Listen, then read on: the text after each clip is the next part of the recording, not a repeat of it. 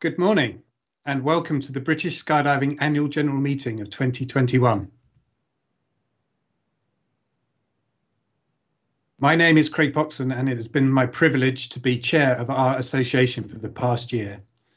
I'm really sorry we can't all be together in person to do this, but since this is my first AGM as chair, it's saving me a fortune on the beer fine.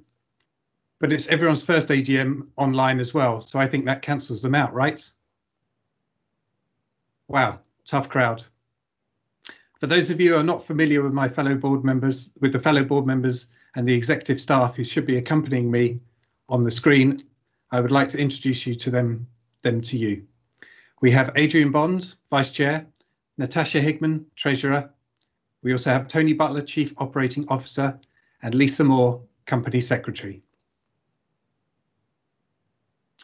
Firstly, some admin. You should have received an email yesterday regarding the AGM, including details about how you can vote on the resolutions. And it's on that site where the relevant documents for the meeting are to be found. Those documents include an agenda for today, our articles of association, last year's draft minutes, the annual report and accounts. They should have also been sent out in the magazine, a document on membership subscriptions, and the independent non-executive directors' profiles. This is being broadcast on YouTube and there should be a chat facility where questions can be asked. Please make sure you use your real name and I will attempt to answer them. I'd appreciate your understanding that this is not the best medium for a detailed discussion, especially as the questions are being relayed to me, so please bear that in mind. Perhaps if you intend to ask a question, signal quickly so we don't move on and then type the rest of the question or have it ready to copy and paste. Because this year our AGM is online, we've had to adopt online voting. This was open for submitting proxies from the 15th until the 28th of this month. And thank you for the 200 or so members that did submit their proxies. The site has now reopened for live voting during these proceedings, and you'll have the link in the email that you received yesterday. It will remain open until 5 minutes after the formal part of today closes, whilst Adrian does the short awards presentation. It will then take 15 minutes for the results to be collated and announced. I'm assured everything has been tested, but you may wish to try logging in now to ensure you have access. Be aware the site will time out if left, although you will be asked if you wish to extend your session. If there are any issues, please email UK Engage on British Skydiving at uk-engage.org or give them a call on the number on the screen now. This is today's agenda. I shan't go into too much detail as I'll cover each point as we go along. Item 2, apologies for absence. Everyone, I think, whilst the law has been extended to permit online AGMs when national restrictions prevent people from travelling and gathering, I'm still not quite sure whether a virtual audience counts towards attendance or not. Anyway, I've not received any official ones, so we'll move on. Declarations of any conflicts of interests. This might be a fun one virtually. I guess you have to declare it in the chat window and abstain from any relevance resolution.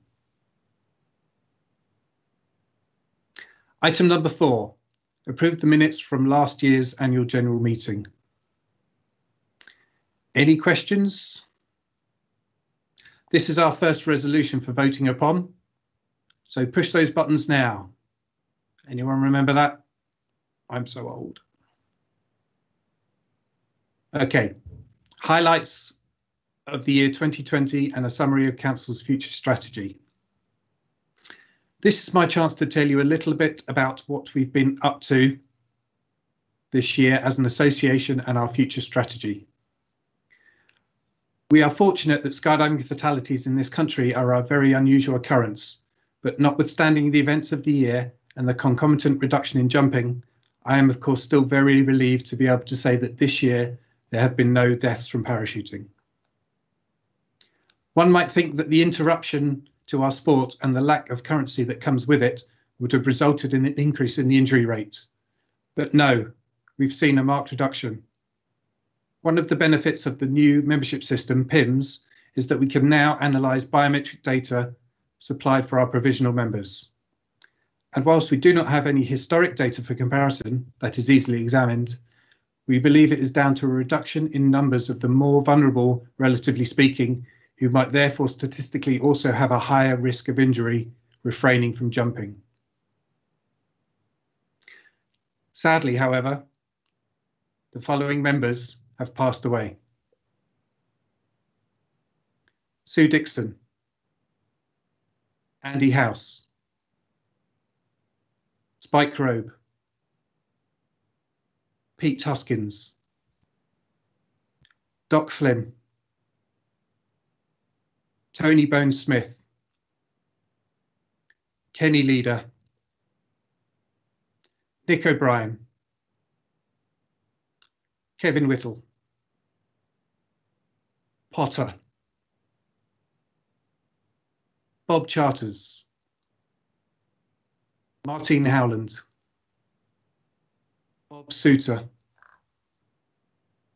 Charles Henley, Phyllis, Marius Frangus, Ross George, Ian McTavish, Bren Jones, Alex Scott, Gordon Cooper. Please join me in 1 minute silence whilst we remember those who are no longer with us.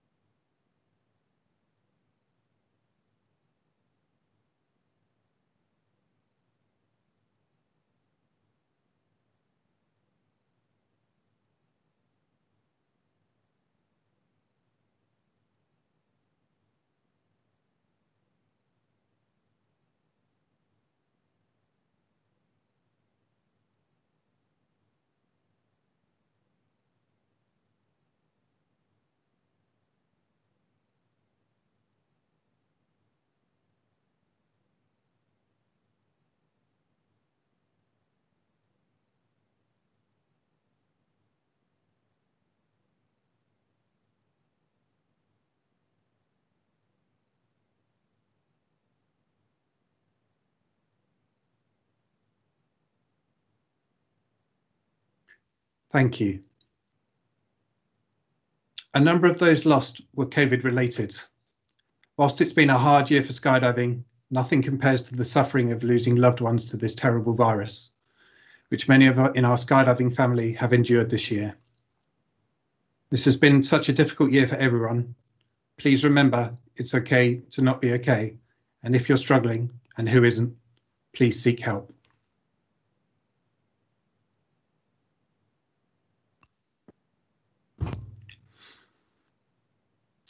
I don't need to tell you the devastation coronavirus has wrought upon the world, the millions of deaths, economic calamity, and the harm to everyone's mental well-being.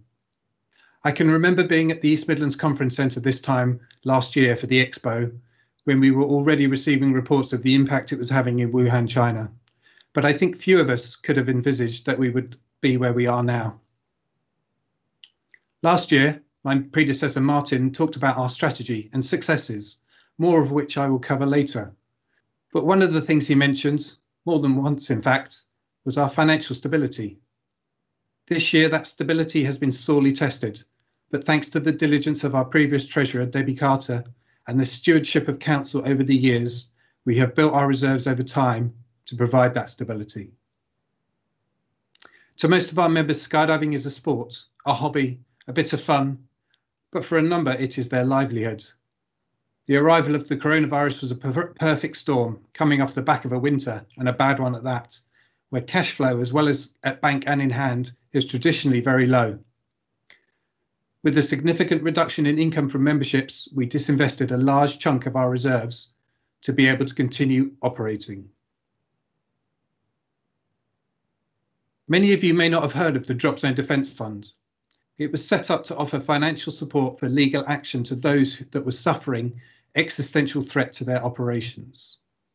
The fund is financed much like the one for the British team, via donations from members. Fortunately, it has not been needed for many years, and a sum of almost £35,000 was sitting idle in the bank. The ethos of the fund is that it would match pound for pound money that was spent by drop zones on legal fees. After consultation with one of its instigators, Vice President John Lyons, it was agreed that it would be appropriate to use the money to award grants to qualifying parachute training organisations in most need. To honour the original ethos, British Skydiving matched the fund, doubling it to £70,000. 12 grants of £5,000 were made, totalling £60,000. Making donations to our support funds is one of the things that did not make it into PIMS initially, but it should be back in time for renewals. The fund is almost depleted, and we may well need to call on it again soon, so please help if you can. I've been receiving proxies from members for this AGM, and true story, one of them included a note asking if it would be possible for those fortunate enough to be in the position to be able to and wish to pay the full amount for their renewal rather than receive the discount. I'm afraid that might be a bit complicated to set up, but if you feel so inclined, please use the donation option to make up the difference when renewing. We also allocated an extra £300,000 for loans to qualifying PTOs, of which approximately £86,000 remains. Those loans were offered with the extremely favourable conditions of 0% interest, with repayment commencing only when significant operations had restarted and commensurate with previous turnover. The loans are secured under what is known as a chattel mortgage, that is, against items of movable property. This is not so that the association can call in the loans and hamper a business's operation by depriving them of their vital equipment, but to ensure that should the worst come to the worst, the association and its members can recoup some of the loss. Some say that we as an association did not react fast or generously enough to those PTOs at risk. Indeed, there was a movement to raise a special resolution for the membership to vote on regarding the allocation of reserves that ultimately did not happen. Perhaps there is some truth in that, but the board were doing their best in difficult circumstances. And as it happens, currently, thankfully, no PTOs have gone out of business, either from securing their own commercials themselves, operating between lockdowns, or with financial assistance from British Skydiving, or a combination thereof. Whilst one of the objects of the association, according to our articles, is to protect the interests of sport parachuting, equally they state that reserves shall be created for the continuation of the association. I hope you can appreciate the position in which that places the directors working to find that balance, and it is one that we do not take lightly. Without PTOs, there is no skydiving, but without a Civil Aviation Authority approved governing body, which British Skydiving is currently the only one, PTOs would not be able to operate. But we are not out of the woods yet. Fortunately, this current lockdown is occurring during the off-season.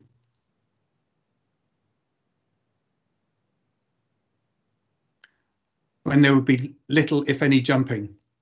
We do not know how long this will continue, and for now it isn't looking great.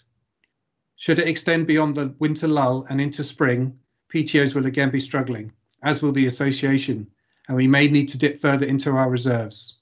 Our treasurer and all the board will have their work cut out to rebuild that financial stability. But I have no doubt we are in very capable hands. And just to recap, we awarded 6 loans to 6 PTOs, totaling £214,000, just over. So we have £86,000 left in that grant, in that loan fund currently.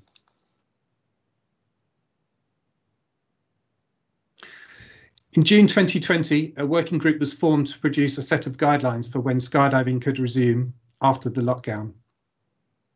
They provided suggestions as to mitigate the risk of virus transmission during skydiving once they were again permitted activities. The members of the working group split up to cover 3 distinct topics: PTO entry, airside and non-airside activities. The working group was made up of a broad cross-section of our sport, from those in the running of the drop zones to those with scientific, aviation and industry expertise and members of council.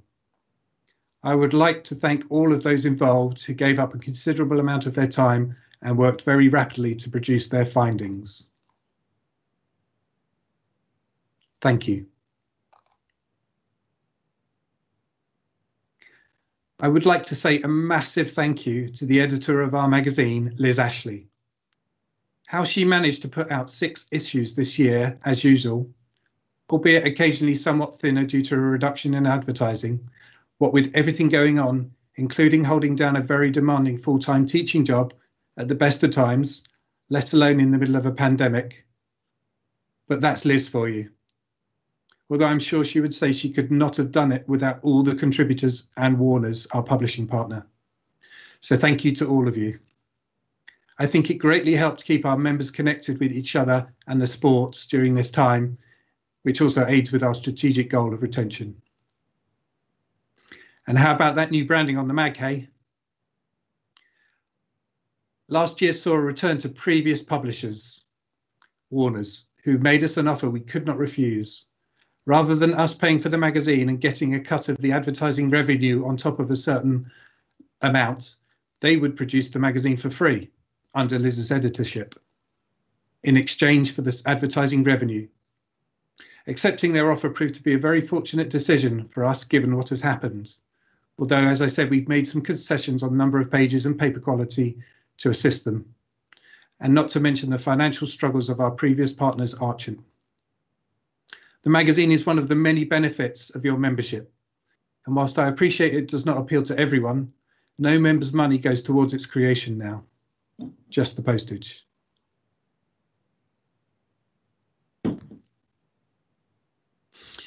You may have seen the social distance learning page on our website, put together by our communications manager, Angel Fernandez, where he created a collection of expo seminars, articles from the magazine, and wider content from the skydiving world to keep members engaged. And I'd encourage you to take a look at it. A few thank yous. To the council members, firstly, Apples, 23 years on council, our longest serving member. Chair of Riggers, world champion mountain man, life member, earbender, curmudgeon. I wish he wasn't going. Apples was on council when I first joined in 2001. I know, I don't look that old. So I guess his leaving makes me the father of the board now, damn you. Adrian Bond, Mr. Expo, Mr. Art of the Deal, 15 years on council, chair of communications and vice chair for the past year. I'm sure Adrian is disappointed that he wasn't able to organise his Swan Song Expo, but he's kindly offered to continue managing it even when he doesn't have to. He loves it that much. Thank you, Adrian. Jack Davis was only just elected last year, but because he was filling the vacancy left by a council member that had resigned, his tenure was for only what remained of their term, which was 1 year. Sadly, standing for re-election this year, he wasn't successful, which is a shame because he's been an extremely hard-working and productive member of council. I do hope that he will continue to volunteer his services to us. Sue Stanhope was one of our first 2 independent non-executive directors that joined us due to our adoption of the principles of good governance. Thank you, Sue, for giving us an invaluable perspective from outside the sport and helping us on our evolving journey. To the staff, Sue has been with the association for over 40 years. Working in membership services, she was one of the first points of contact for our members and never failed to make a good impression. Always helpful, always friendly, hardworking, super efficient, and beloved by the membership. It feels sometimes that half of the goodwill for the association is a result of interacting with Sue and Kerry.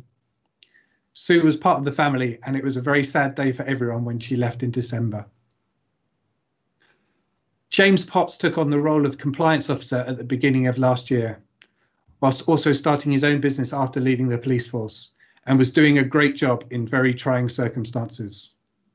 His own business was taking up more and more of his time, and he felt that he could not dedicate enough to British skydiving, so he sadly resigned at the end of the year.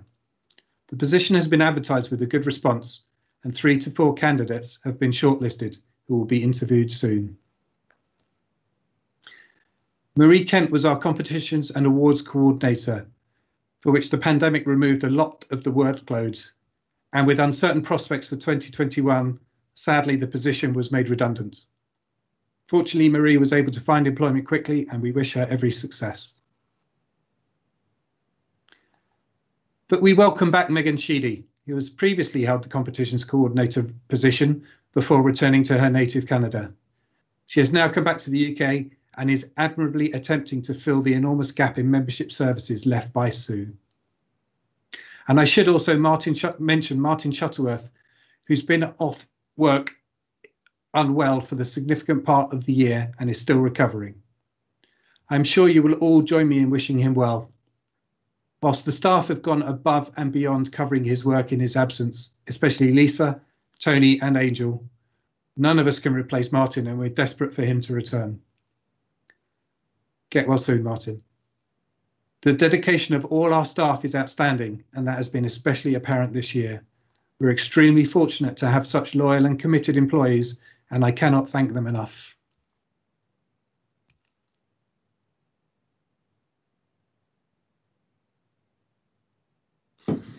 Let's review the strategic goals that were set for 2018 to 2022 and relate them currently.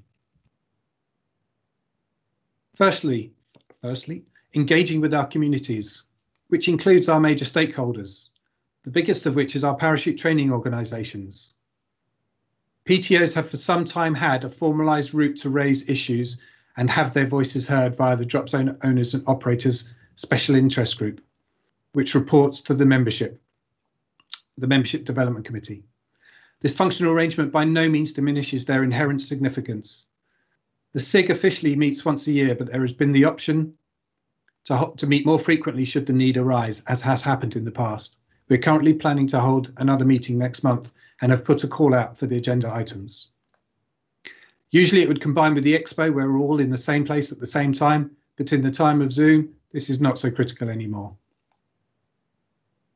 The coronavirus pandemic has exacerbated issues between British Skydiving and some PTOs to the point that a majority even have formed their own parachute training organisations association to have a say in the issues that affect them and work together with British Skydiving. The executive of the PTOA have lobbied British Skydiving on behalf of their members on several matters. I would consider a couple of those to be business as usual. Firstly, relating to instructor courses. There are practical issues such as backlog due to the year's shutdown and cancellation of courses, which is being addressed by our Safety and Technical Officer, Jeff Montgomery. There have also been questions about the way that courses are implemented and delivered. The ongoing changes to the coaches' ratings are laying the groundwork for the evolution of future instructor courses. And there have also been issues around PIMS that are being dealt with by Graham, Spicer, myself and Udanet. The other matters are far more significant. They have made suggestions relating to the way that the elements of membership subscriptions that fund all our functions are allocated, which would reduce our income, but would still wish to benefit from the myriad services that the association provides. Of course, we always appreciate new ideas and those wanting to help, especially when it comes to saving money. But from the information we've been given so far, the numbers don't appear to add up. The purpose of the association is to benefit all members, and the proposals could result in some of our members and stakeholders paying significantly more for what was previously spread across the whole, to the point perhaps where it could become prohibitive, meaning that people might leave the sport or force us to slash discretionary spends that benefit our members. They have similar questions about our insurance coverage as well, with what we believe could be similar consequences. Of course, the devil is in the detail, and we might be wrong. This strategic goal is about engaging with our community, and we have offered to form joint working groups with the PTOA to thoroughly evaluate these propositions and consider all the ramifications. But currently we're at a point where they have chosen not to engage with us any further, despite their stated aim of wanting to work together. The PTOs are as vital to the sport as is a national governing body. We understand it can be a frustrating process, but if it isn't undertaken, then the rancour will fester, which isn't good for anyone. So our door remains open to try and resolve these rifts. Since the effects of such changes could be so wide-ranging on our association and the sport, they would require considerable consultation with the members and would need to be voted on at an annual general meeting. Other significant community engagement last year included with the Civil Aviation Authority. CAP 660 is a document under the Air Navigation Order statutes that sets out the minimum standards which the CAA require to be satisfied prior to the grant or renewal of parachuting permissions and any related exemptions, and to indicate the CAA's requirements for conduct of parachuting operations. It has been revised this year, which last happened in 2008, and as such there have been some major changes to reflect new legislation and regulatory provisions. Also, our exposition, a compliance assurance document that defines the organisation and procedures upon which our CAA approval is based, has been updated. Thanks to Tony Knight, our CAA liaison, for all his hard work in these matters. Strengthening British skydiving. New directors, both elected and appointed, new volunteers and staff, all with the new skills, perspectives, enthusiasm, taking us forward.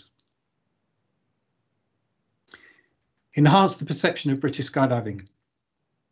2 years ago, we saw the appointment of Angel Fernandez, our communications manager, and the effect he has had on our comms, especially our social media, is clear.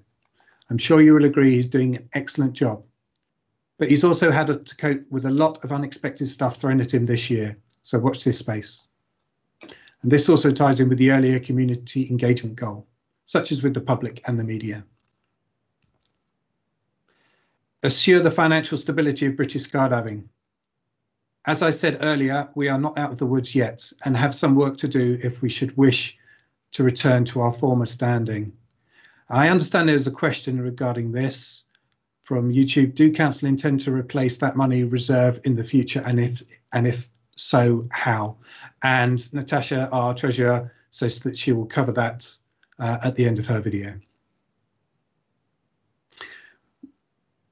Represent British skydiving, both nationally and internationally.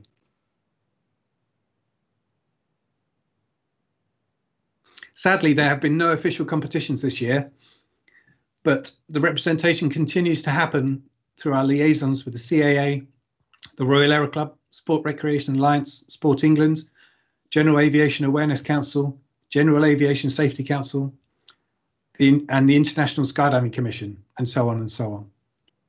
This is my third weekend online in a row, having spent the last two attending the open sessions and plenary of the ISC, along with our delegate and Vice President, John Smythe, and with our treasurer observing. She also sits on the committees, on a committee at ISC. Oh, and Mikey Lovemore as well. Making British skydiving resilient. Having the right governance structures and meeting the legal requirements such as safeguarding and GDPR, etc. Last year we restructured our committees, but the technical ones, safety and training, the rigging subcommittee, pilots, SIG, etc., were ring-fenced so as not to bite off more than we could chew, especially given their critical nature. It was the intention to address their organisation this year, but events overtook us, which is regretful since it's been apparent this year that change is needed. So it is a matter of some urgency that they will be reworked this year. Some of the considerations to be made regard the makeup. Is it too large? Is the knowledge and experience of our other technical experts who are not chief instructors being overlooked? Are the conflicts of interest managed appropriately? I don't know, and I'm not an expert in these things, but we will seek them out. And there are many other questions to be answered. With the adoption of good governance practices, the board has evolved over recent years. The upheaval of the last year has made us appreciate even more that we need to assess the staffing configuration of the whole association from top to bottom. We are understaffed as it is, so we're not looking to lose anyone, but is there a better way of working? Whilst Tony, our COO, isn't leaving us just yet, he's regrettably warned us of his intention to retire within the next couple of years or so. Tony's job has evolved over the years, but his focus and passion has always been on safety. He's taken on many other responsibilities that he has neither sought nor wanted for the sake of the association, and we thank him for doing that. And whilst it would be very difficult to envisage an association without the man to whom he has dedicated his whole life, but looking forward, it could raise some interesting possibilities to shake things up a little.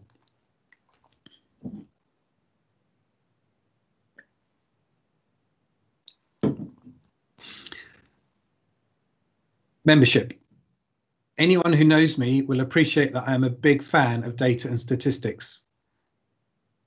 So one of our key performance indicators, membership size and number of descents, would normally get me a bit excited, but not so much this year.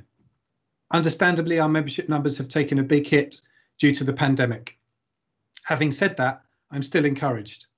We are extremely grateful to those who did choose to renew their membership this year in these extremely tough times. You have helped us to help the PTOs, and you are assisting us with the strategic goal of ensuring the financial security of the association. Thank you. Those of you who did renew will benefit from a reduction in this year's membership. Thanks to the negotiation of our COO, Tony, the support of our broker, Romero, especially Martin Mansley, and the understanding of our insurance underwriters, AXA XL and Aspen, who have agreed to discount our policy during our enforced grounding. Our collective insurance policy is one of our greatest strengths as an association, spreading the risk across all our members. I understand we are facing the hardest insurance market in a long time. Lines of business are being restricted and non-standard cover is either not being quoted or the premiums are increasing. We are grateful that our premiums will remain the same for 2021 to 22. Sorry if I'm stealing your thunder, Tash. Students, again, I'm surprised by the number of student memberships, predominantly tandems. And even though typically the weather was amazing during lockdown and not so much once things started to get going again, it's a pretty good effort, especially in considering there are a number of drop zones that didn't reopen.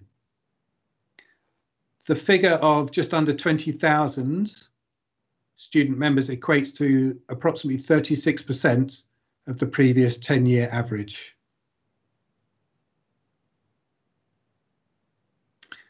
Students trained, obviously a marked reduction, but interestingly, in terms of AFF, that number of 592 is 52% of the last 13-year average. Static line is 24% of the last 13 years average, but we understand that static line is declining, so if you compare it to the last year's numbers, it's 33% of last year.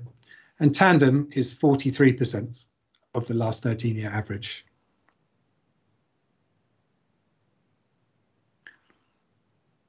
And the descents, just under 100,000, and that equates to almost 40% of the previous 10 years average. Hopefully we'll be able to bump these up this year. A license is issued and the number of full members give it an indication of the turnover in our sport. Since our overall membership does not increase to the same extent as the number of new licenses awarded each year, which demonstrates the attrition. This year, we have not replaced those members. Hopefully, these are just delayed rather than lost for good. I've seen speculation in the media that whilst a lot of people are struggling, those that are fortunate enough to be working with nowhere to go during lockdown are paying off their debts and saving money, regretting the things they always wanted to do but didn't have the opportunity. And once we get back to normal, we'll be itching to spend that money, especially on experiences such as skydiving. Could there be boom times ahead? Let's hope so. But now more than ever, we must focus on the member journey if we are to recover. Last year, after a short-term decline in numbers, Martin asked what the Royal We would be doing to retain and hopefully boost our members. And he talked about our new personal information management system. We had replaced the aging membership system and websites, though we had yet to fully implement the membership portal, but it was online for the new membership year. One of the biggest benefits was the ability for those with ratings to renew online with a slick sign-off process. Whilst that 10% of membership was now brought into the digital age, due to technical reasons, another 10% of the membership, joint members, were not able to renew electronically, whereas they had been before previously. You win some, you lose some. I'm assured that this will be resolved when renewals start in March. Anyway, I digress. Back to membership trends and their influence. Last year, we talked about introducing the ability to purchase student provisional memberships online and the flexible reporting that the new system would bring. These are the nuts and bolts that have enabled us to do the analysis talked about earlier in relation to the lower incidence of injuries this year. Even with only a third of the data expected for a normal year, the benefits are already becoming apparent. And I am excited to see what we can learn when we get more complete data, when we return to jumping proper, and how we can apply that knowledge to why we have the turnover of members that we do. Talking of PIMS, it's been an interesting year, especially when it came to the rollout of the online purchase of student provisional memberships. Partly due to unforeseen issues with the implementation, aggravated by a delayed uptake from end users, there have been a few teething issues, but our partners Udinet have worked diligently to resolve them and continue to do so. And once again, I cannot thank Graham Spicer enough for all of his efforts. Graham is a volunteer who is the driving force behind the project, and not forgetting Adrian for his assistance on the contractuals. Good news, Graham, we should get to start on phase 2 soon. That includes online incident reporting, which will greatly assist Jeff in his work. PTOs and chief instructors do a great job minimising risk and injury, but keeping an overall eye on overall trends is an additional tool that helps them to help us to stay safe, which is good for all of us physically, not to mention financially, keeping our insurance premiums down. Now on to a few of the things our committees have been working on this year. The Membership Development Committee, chaired by Mark Biada, has been working on initiatives to help get over the trickier humps in the journey that might cause people to drop out. They have been working with UK Coaching for the course content in regards to changing the coaching rating system, and First for Sport to develop a qualification which is aligned to the Chartered Institute of the Management of Sport and Physical Activity and their standards of coach and high performance coach, which means our qualification will have transferable skills across the majority of sports. The plan is to run a pilot scheme for formation skydiving foundation coaches this year, and further disciplines and levels will come after that. During this development, all current ratings for coaches will continue, both renewals and issuing of new ratings where appropriate. Thanks to Martin Soulsby, Jeff Montgomery, Tony Butler and volunteer Ben Samuel for their work in this area.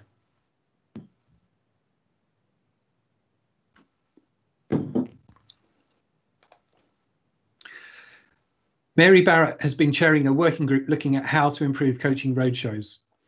After consulting sponsored athletes, it is thought there might be better ways for them to give back rather than the slightly restrictive format of the roadshows, which will now be further investigated, and that the link between them could be loosened. This will open up roadshows to other qualified coaches and members who will apply. And the emphasis will focus more on fundamental skills and progressing past the things that might discourage new people from staying in the sport.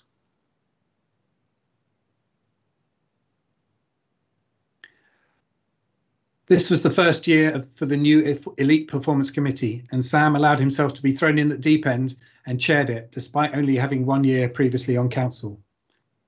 Discipline reps have evolved into technical excellence advisors, recognised subject matter experts in their field, providing their knowledge and experience to MDC now as well as EPC. What should have been a great year with a record number of coaching roadshows and a full calendar of competitions crumbled under the onslaught of the pandemic. EPC's funding is a discretionary spend that is calculated as a percentage of our surplus. Since we have no surplus, having to disinvest some of our reserves, whilst last year's unclaimed sponsorship has been ring-fenced and carried over to this year, it will have to be scaled back in the future until we can recover. But we still intend to support our elite athletes and future talent as best we can. Sam is unfortunately standing down as chair of EPC. He's had a busy year with work, an expanding family, and a move to the other end of the country, and he doesn't feel he can dedicate the time required going forward, but will remain on council. Sam's year on council has been almost as unenviable as mine, but thank you for all of your efforts, Sam. Thanks to good governance, nominations for roles such as chairs of committees happen in advance of the initial council meeting now, which happens shortly after the AGM. I'm pleased to say that Mary Barrett has been put forward for the new chair, and as there have been no other nominations, will likely be approved later on by council. Good luck, Mary.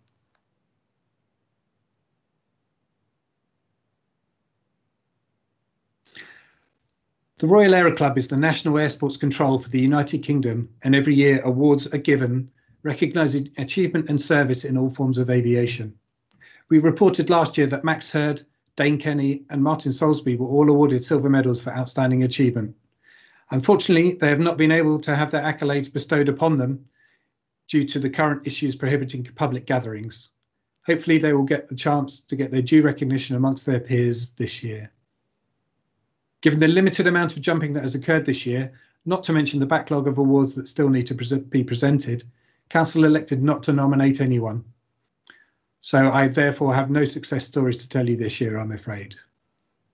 The award ceremony is usually held in a grand location, such as the RAF Club in Piccadilly. But there is a lot of standing around, squashed into a stuffy, albeit ornate room, listening to a lot of nominations. But what I wouldn't give to be able to do that right now. Each year, the Royal Aero Club Trust awards bursaries as part of its Flying for Youth programme. These bursaries are for those wishing to advance from one recognised level of air sport to the next, grading system, instructor ratings, etc. Anyone between the ages of 16 up to 21 can apply, and previous awardees from 21 to 24 can apply for a follow-on bursary. This year, I'm extremely pleased to say that 16 of the awards went to British Skydiving members. The closing date for entry is the 31st of March this year. Application forms will be available on our website and will be reminding you in all the usual places. If you are eligible, I really do recommend that you apply.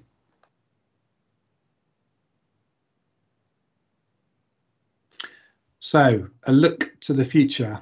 What will your council be doing next year and beyond? Yes, we need to plan our next plan, since our current plan ends in 2022. But we know it's going to be 2023 before we know it, so we'll soon need to start preparing for the next 5 years.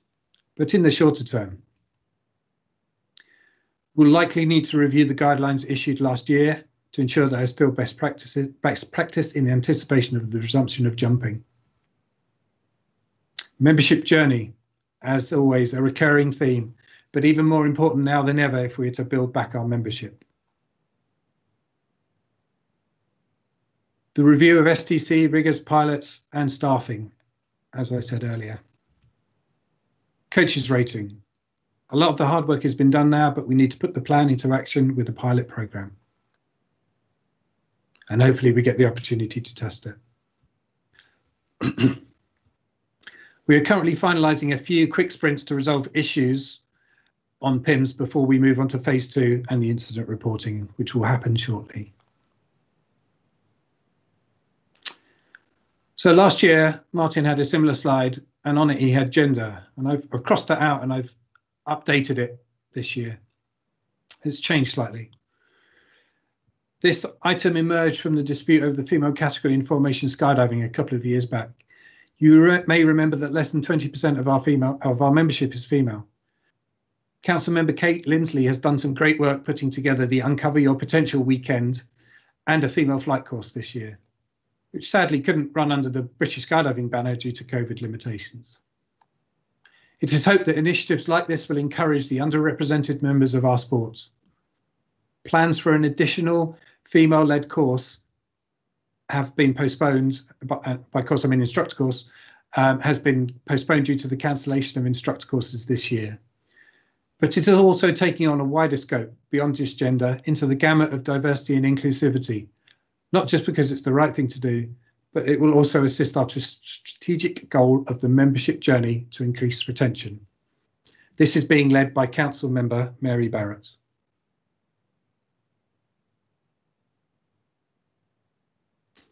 Another one modified from last year.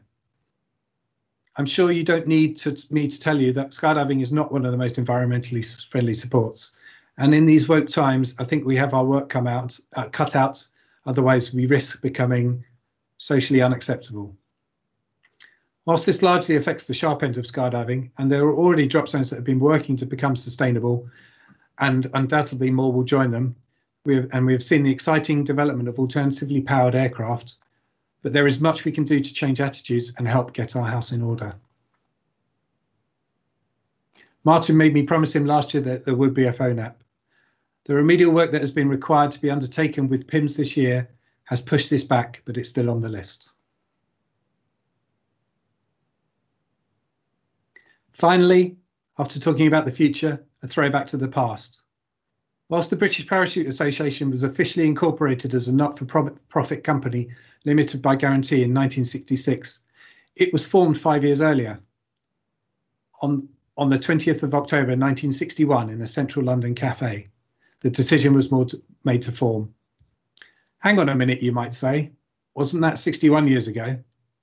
Although the decision was made then, we were still under the auspices of the Royal Aero Club Parachuting Committee, and we didn't gain our independence until 1961. Therefore, this year is our 60th anniversary. We very much hope that current events will have subsided enough to be able to enable us to gather and celebrate in the most appropriate way. I've tasked the chair of MDC, Mark Biada, to add the planning of this event to his already very long to-do list. Interestingly, in the photo that was provided by joint founder and first secretary Bernard Green, and is notably our first chair, Mike Riley, who can be seen in the centre. Bernard set up the UK's first commercial parachute centre, called British Skydiving Limited, at Thruxton. Catchy name. That brings me to the end of my review. It's been a difficult year, maybe even the worst for a lot of people. With the tough restrictions and the promise of vaccination, I hope that there is light at the end of the tunnel, and we will soon be back jumping again with our friends. Paraphrasing something I heard the other day, remember that with each day that passes brings us closer to throwing ourselves out of a perfectly good aircraft once more. I look forward to seeing you in person again, and I wish everyone a better year than 2020. Cheers.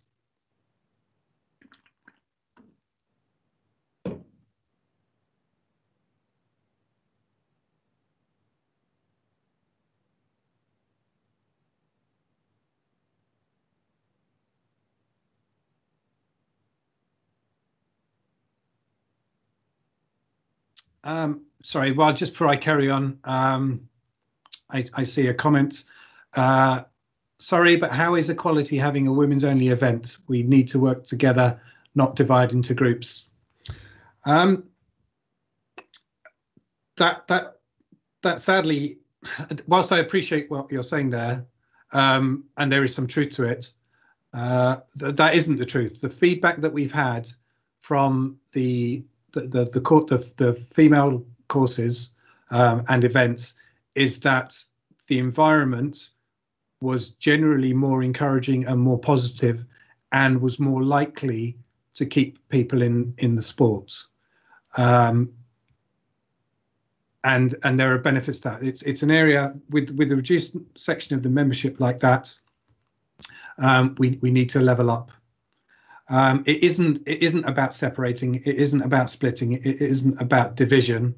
It's about bringing up the other sections that are not the same. So I hope you appreciate that. We're not dividing. We're leveling up.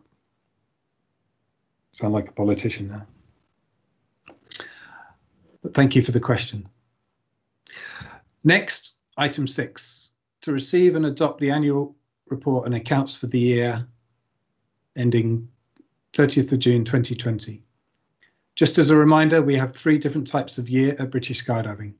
The calendar year around which the review revolves, the membership year which runs April to March, and the accounting year which runs July to June.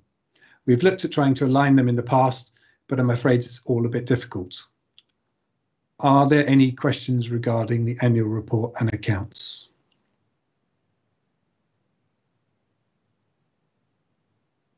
No? Okay.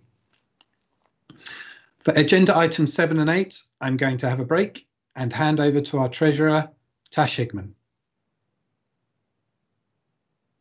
Okay, so agenda item 7 is to confirm the reappointment of the auditors and to authorise the council to fix their remuneration for the ensuing financial year.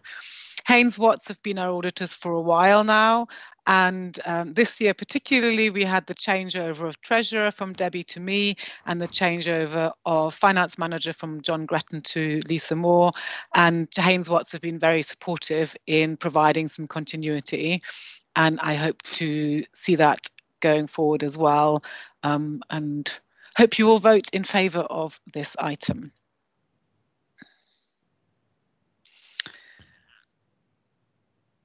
For item 8, I pre-recorded a video because my internet connection isn't great, and you might already be seeing some audio and video sync issues, and it would be annoying for all of you to have to suffer through all of that for the whole of this item. However, I do want to answer the question that was asked about the reserves. One of my intentions had been at the outset this time last year is to carry out a review and identify how much we should be having in reserves, and then how do we reach that level. My expectation last year had been that we would settle on a number that was lower than what we have in the bank in our investments, and that we would therefore be in a position to spend. Unfortunately, this year, that's slightly different. However, I do still intend to carry out an exercise to understand what is the best level of reserves to hold by looking at what other national governing bodies do and the guidance provided by the Charities Commission, because they are requiring people to support and evidence why they are holding reserves of the level they do. So there's absolutely an activity that I hope to be able to spend time on this year. Moving on to the actual agenda item 8, the subscriptions payable for full and provisional members for the 12 months beginning the 1st of April 2021. And as I said, we have a video for that. So this is a regular agenda item, and as has been done in the past, I'll now present to you the proposed membership subscriptions for the membership year 2021 to 2022. Because the voting process takes longer than when we're in a big hall, I'll use the time while we're waiting for the votes to come in to talk a little bit about the categories of membership and what we'll get for our membership subscription. So as you probably know, the total subscription of the is made up of an insurance portion set by our insurer and the British Skydiving element. So I'll start with the latter, and I'm sure you'll realise that over the last membership year, we had fewer members in all our categories, well, apart from life members, which has reduced their income significantly. We did take steps to reduce our costs, furloughing staff, which are still taking place, and we also made a role redundant. I trust you'll join me in my gratitude to my predecessor, who maintained a very prudent policy of building up reserves over the last couple of decades. This has meant that not only do we have enough savings to tide us over, but we've also been able to provide grants and interest-free loans to affiliated PTOs struggling with their reduced income. But the PTOs in British Skydiving aren't the only people who've suffered a reduction in income during these lockdowns. Many of our members, not only those working in the sport, have also earned less over the last 9 months. My proposal, therefore, is to leave the membership subscriptions at exactly the same level as last year. And although I doubt their rationale is the same as mine, the insurers have also confirmed that the insurance premiums will stay the same for 2021-2022. You'll see on the table that there's a line here for discounted subscriptions. This is the retrospective discount for all members who renewed by April 2020 that they get when they renew in 2021, to take account of the fact that there was no jumping until June last year. Furthermore, I propose the provisional membership subscriptions are at these levels. And for those who haven't started voting and wanted to see the numbers first, you can start voting now. So what do you get for your membership subscription? By joining British Skydiving, every member gets access to two things: the insurance policy entered into by British Skydiving for all its members, and membership and related benefits to British Skydiving. The reason you need to be a member of British Skydiving to get access to the insurance is that our insurers understand our safety and operating policies, and based on these, they're prepared to pay out up to £10 million in the event of a claim. They can't assess the safety approaches of anyone skydiving under other rules. And so they're not prepared to provide this level of cover if you're not jumping at a drop zone affiliated to British Skydiving, which is why the cover even for our members outside the UK is not the full £10 million. We do have a small group of members who conduct sport parachuting in the course of their employment. And as such, they have employer's liability insurance when they are parachuting. And this explicitly forbids them from making a claim against British Skydiving's insurance. If we were to sell them insurance, we would be breaching financial conduct regulations, and we'd be opening ourselves up to mis-selling claims.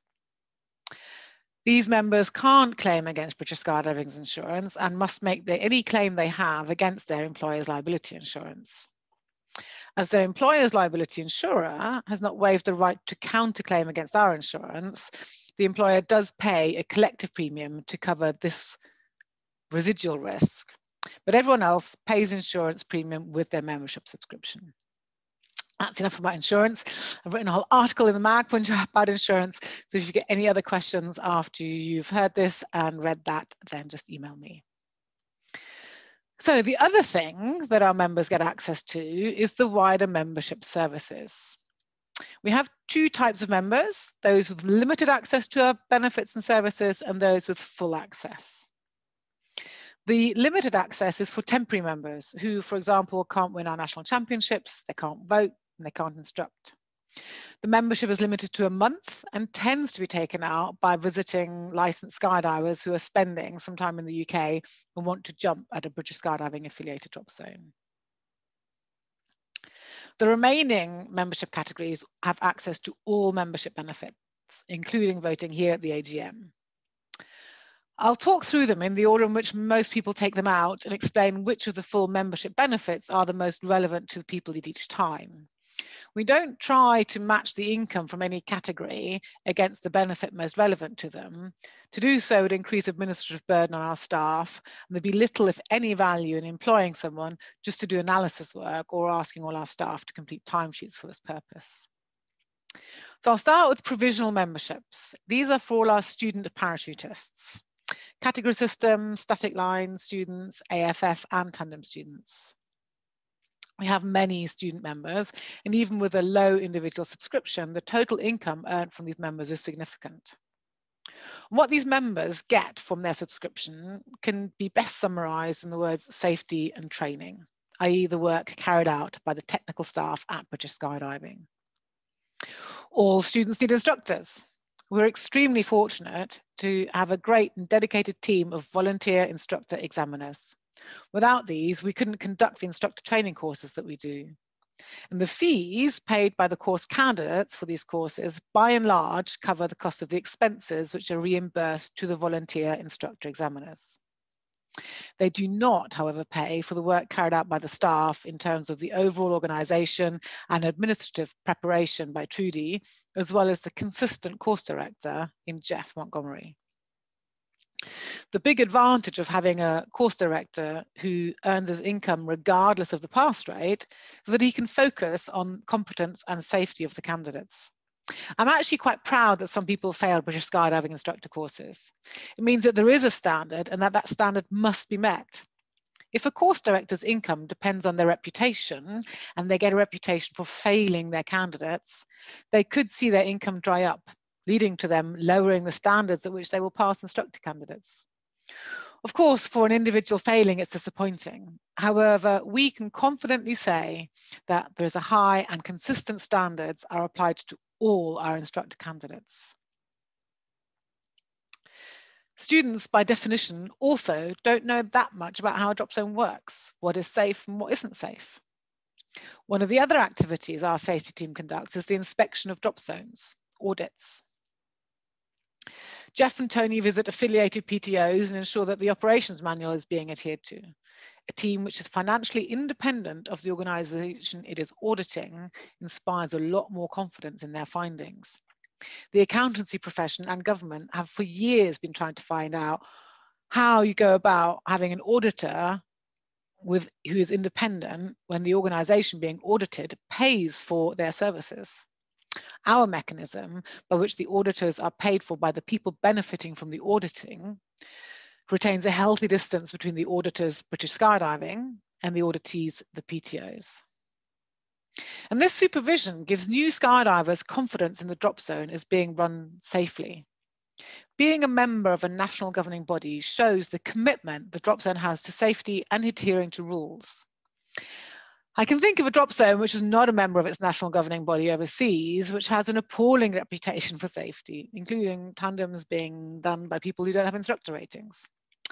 That's not to say that any drop zone not wanting to affiliate to a national governing body is not safe, not at all. However, being under the supervision of the national governing body openly and publicly confirms to inexperienced people in the sport that a venue is committed to safe and rule-bound operations. And this confidence is important. Without it, fewer people may want to jump. Students must have confidence that their PTO is willing, in their PTO, to be willing to do the training and then jump out of the plane. The volume of the provisional members means that they take up a fair amount of time in the office, in the membership department, as well as that of the finance manager. Once an AFF student has completed level 1 or a category system student reaches their first free fall, they need to take out a full membership. They could take out a temporary 1-month membership, but most people take out full membership. And although tandem students are unlikely to transition directly from a tandem to a full membership, if they decide to take out an AFF or category system course within 12 months or from when they took out their provisional membership, they don't need to pay for it a second time. I assume that most of you watching are full rather than provisional members, although they are just as welcome as anyone else. We have fewer full than provisional members. So to make up a similar income level from this category, the amount per member is higher. But a full member also gets more from British Skydiving than provisional members. Of course, we all benefit from the activities of the safety and training team. Some of you are instructors, all of us went through instruction, although some possibly outside of British Skydiving. After reaching full membership status, the sports-related work of British Skydiving becomes relevant. The grading system, represented by stickers, provides a real good structure for learning and developing skills in all disciplines. A common language by which, if you move, a new drop zone can have confidence in your abilities. We believe it's one of the reasons why our younger members are usually successful when applying for Royal Aero Club bursaries. And of course, here we also benefit from a slew of volunteers, the technical excellence advisors, and the work of chief instructors at the STC. And without the commitment of the staff and the infrastructure British Skydiving provides, these groups would not be able to work as well as they do. By infrastructure, I mean the building in Leicester when we're able to meet, currently by having the necessary services to host and run the meetings remotely. Full members also get access to coaching roadshows. The time of the coaching is either volunteered or as part of a sponsorship agreement with the elite athletes. However, their expenses are covered by membership fees. And it's understandable that the coaches often have to travel quite a distance to the roadshows. If there's a local expert on hand, a PTO is less likely to ask for a roadshow in a particular discipline to take place at their drop zone. I mentioned elite athletes. British Skydiving facilitates competitions around the country. national championships in all FAI disciplines, UKSL in formation skydiving, and Grand Prix in both canopy formation and accuracy landing. This also costs money. A further set of volunteers, the British skydiving judges, travel to all these competitions and donate their time to enable our competitors to measure their performance. Again, their expenses are covered by British Skydiving. And for those who are successful at the National Championship, there's a pot of sponsorship money available to support and enable more training to improve performance. Internally, again, the membership subscription cover the costs of membership services and the membership administration, so that when you move house, you still get your mag, finance, as well as communication. While I was writing this, I couldn't quite decide who benefits more from the work of our communications manager. Existing full members now have far more opportunities to learn about what's going on, and the activities on Instagram and Facebook support the overall positive visibility of the sport to non-skydivers, encouraging more students. Similarly, I'm not sure who, apart from the teams themselves, of course, is the greatest beneficiary of the administrative work supporting the demo teams, both civilian and military, who are British Skydiving registered. Not all the demo teams are, some have their own procedures and are approved directly by the CAA. Coming to the third category of members, life members. They get all of this for life. And then finally, there's the retired membership category for those who don't jump or take part in any British skydiving activities like instructing, judging, DZ control, packing, or anything like that. This permits them to vote to get the mag, but does not include insurance, as it's not needed. So having gone through what your membership subscriptions pay for, let's see the outcome of the vote. Thank you very much, Madame Treasurer. So thank you for that summary. There was a question in the chats from Simon Donnelly asking about notifications for voting. No, there are no notifications, so just log in when you can and vote for each of the resolutions, including that one that's just happened, the annual report and accounts. Are there any questions on what Tash just said?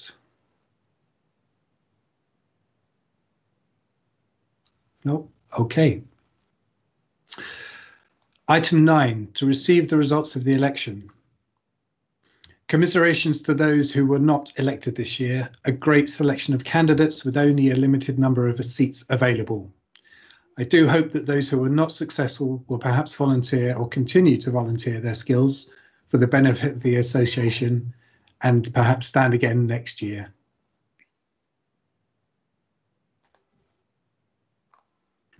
Congratulations to the 3 who were elected, Rob, Buzz and Ellie.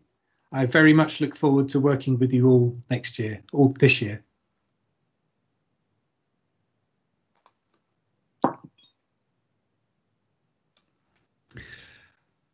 Appointment of the INEDs. The independent non-executive directors are a product of good governance. They bring outside experience, provide impartial oversight and a constructive challenge to the board. With Sue Stanhope standing down at the end of her term, her replacement will have the standard 3-year term. According to our Articles of Association, in the event of a casual vacancy, as happened at the beginning of last year, the Nominations Committee shall identify a person to fill that vacancy, but only until the next annual general meeting, at which they shall be eligible for reappointment for the remainder of the term of the office of the director who created that vacancy, which in this case is 1 year. One of the candidates chosen to fill the seats is Rob Hartley, whose background is in sporting governance with Sport England, and it was that experience that led him to be chosen to fill the casual vacancy and immediately become a director at our last council meeting of 2020. And it's now that we ask him to be reappointed for the remaining year of that term. It is expected that he will be further reappointed at next year's AGM. Joanne Shaw is the candidate nominated for 3 years. I am very excited by both of these excellent nominees to be joining us, and they are raring to go. Any questions?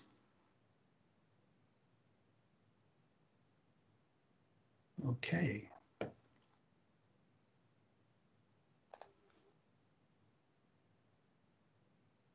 So that brings us to the end of the formal proceedings. Voting will remain open for another 5 minutes whilst we have a short award ceremony. So please, if you haven't done so already, log in and finish up casting your votes. It just leaves me to say that the date of the next AGM is on the 29th of January 2022, when I have no doubt that we will be together again, and hopefully the pandemic will be well on the way to being a fading and distant memory, and we can recreate heaving bar scenes such as the one here, 3 a.m. bar scenes such as the one on my slide. Thank you everyone very much. I'm now going to hand over to our Vice Chair, Adrian, who will do the short awards ceremony. Thank you. Okay, thank you, Craig. Good morning all. Seems strange doing this virtually without a stage. As you know, I'm very shy about standing up in front of people. But anyway, so on to the awards. With no competitions this year, we of course do not have any of the usual UKSL and Grand Prix medals to award. And with the reduction in jumping, we've chosen not to grant most of those honours this year. They include the Jim Crocker Sword for Outstanding Contribution, Instructor of the Year, and Tad's Causa Experienced Skydiver of the Year. Though we do hope to do so next year, but we are pleased to award the following. The first award is the Mike Forge New Skydiver of the Year. This award is named in honour of BPA member Major Michael Lancaster Forge, who was tragically killed on active service in the Falkland Islands conflict on the 6th of June 1982. Chief or advanced instructors nominate the new skydiver of the year. The criterion used is that a relatively new skydiver is nominated who has progressed well during the last year and is also considered to be a valuable member of their club. So the nominee here, and these are the words of the chief instructor.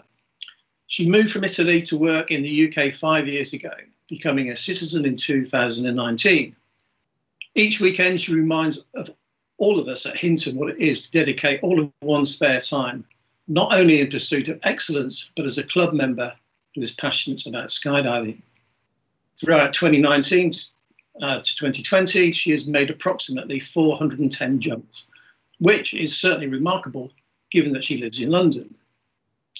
Almost every weekend when the centre is open, I see a small tent pitched, and there waiting at the manifest to ensure she gets on the first load is Fabi.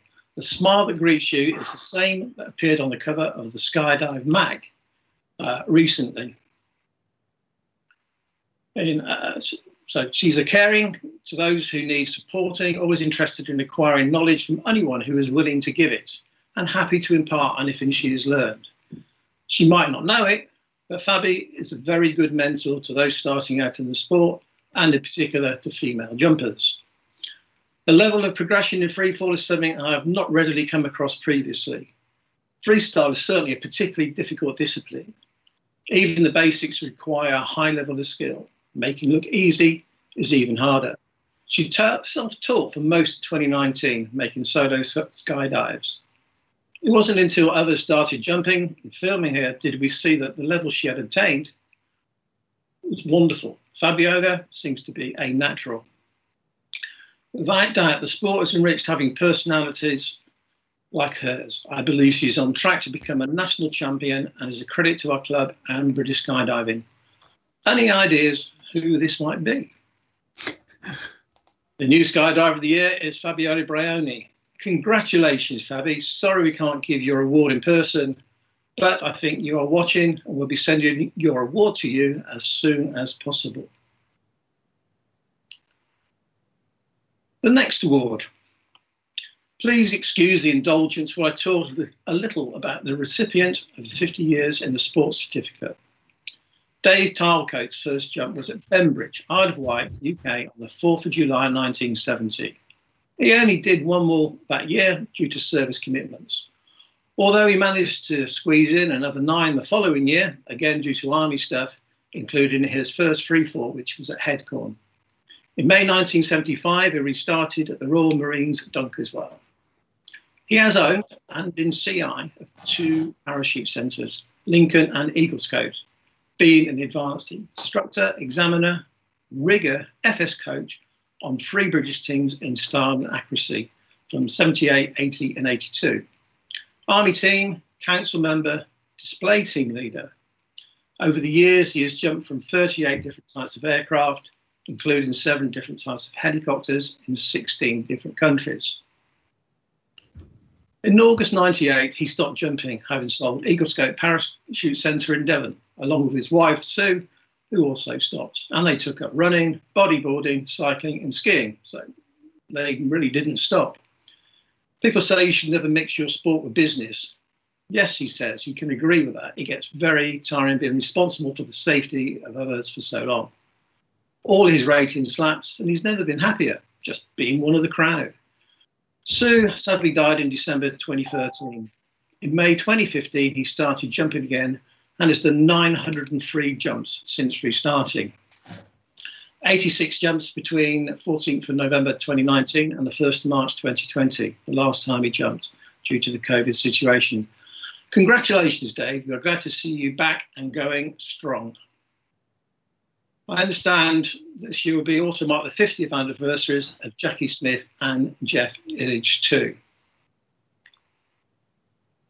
So, moving on to the Star Awards. Now, we know there are many examples of fantastic service within our sport and believe they certainly should be recognised. This is why we asked A licence holders and above to tell us about great service they've received from another British skydiving member who was a British skydiving star. Each eligible nomination has been considered by a panel of judges, in fact, the 5 British skydiving vice presidents. These are prime examples of care and how people are encouraged to stay and progress in the sport. The winners of the British Skydiving Star Awards for 2020 are Ellie Southworth and Richard Cotton. Their nominator is Susie Whitehurst, and the nomination reads as follows. RDZ Tilstock has struggled with availability for FS coaching. Ellie and Rich were brought on board by another coach to help rectify that. They've worked tirelessly to coach a backlog of newly qualified A-licensed skydivers to ensure retention in the sport and maximum enjoyment. They both have a lovely nature and excellent coaching abilities and are now putting in place a programme to train new coaches to be able to continue the availability here. They are also providing their expertise and experience free to teach others how to become coaches, including grammar school sessions, tunnel time and ongoing support. All this in their spare time from busy work lives and of course their own skydiving fun. Their evident passion for the sport and enthusiasm for the progression of others is contagious and makes them a pleasure to have at the DZ. Okay, we also do have one other, our second winner of a Star Award for 2020, and this is Jimmy McCarthy. The nominator here is Fleur Jones, and it reads as follows. Jimmy McCarthy has shown me exceptional care, loyalty and commitment during the time I've been training with him, especially this year. My free fly journey has had its ups and downs, hampered by injuries and then, of course, lockdown. Throughout, Jimmy has shown me an unwavering support and care, contacting me to check on me, and particularly through lockdown, on my mental well-being. He inspires my flying with examples of footage to work towards and helps me get into condition with tips and resources for building the necessary strength and fitness required. This was particularly supported during lockdown where, honestly, my incentive to keep myself fit was wavering. His enthusiasm for my progress is motivating and he makes me believe in myself when I can't see it. He pushes me to the next level without me even realising it. He is open to me sharing my ideas of what I want to achieve, and together we discuss how we are going to get there. But he's almost very honest about my capabilities and what my thoughts are, and that builds trust, which is certainly vital. I feel like Jimmy is there for your journey, not just to coach you for that 15 minutes or half an hour, or just to take your money. It's not just me either. I have seen him with other students too. He is generous with his time for anyone that wants to learn how to be the best flyer they can be. So congratulations to all those guys. Now, as you know, a big part of the Expo experience is the seminars that attract presenters and viewers from far and wide. We certainly did consider running them online this year, but I'm afraid it was a bit of a non-starter. However, I'm glad to say that Skydive Langer have stepped up to fill the gap and to date they are running their Zugi. I'm certainly grateful to them for leaving a gap in the programme for this presentation, so at least we have a few people watching and we haven't completely wasted our time. Once we are done here, I recommend you head over to their Facebook page. And just as a note, we helped market the fact that they were running the Zugi as well, and their Zoom page has actually been oversubscribed so far. So if you can't get on it, do keep trying. They certainly have a number of seminars throughout the day, so check it out. And there is also a bit of tiny partying at the bar, and they are going to be trying to replicate that experience without the queue at the bar. That'll be great if you can. And don't forget, there are dozens of seminars going back to 2015 on the Skydive the Mag YouTube channel. So why not spend some time going through these? You may have missed them. Thank you for everyone for your attention, and see you next year. But finally, I'd like to thank Epitech and Ali Adams, who support us for all our AV and these events, especially through his assistance in the production of this online AGM. Fingers crossed, next year we will all be together at the Expo and have some very exciting ideas. All I can say is, be there. We'll be back in a few minutes with the results of the voting. Thank you.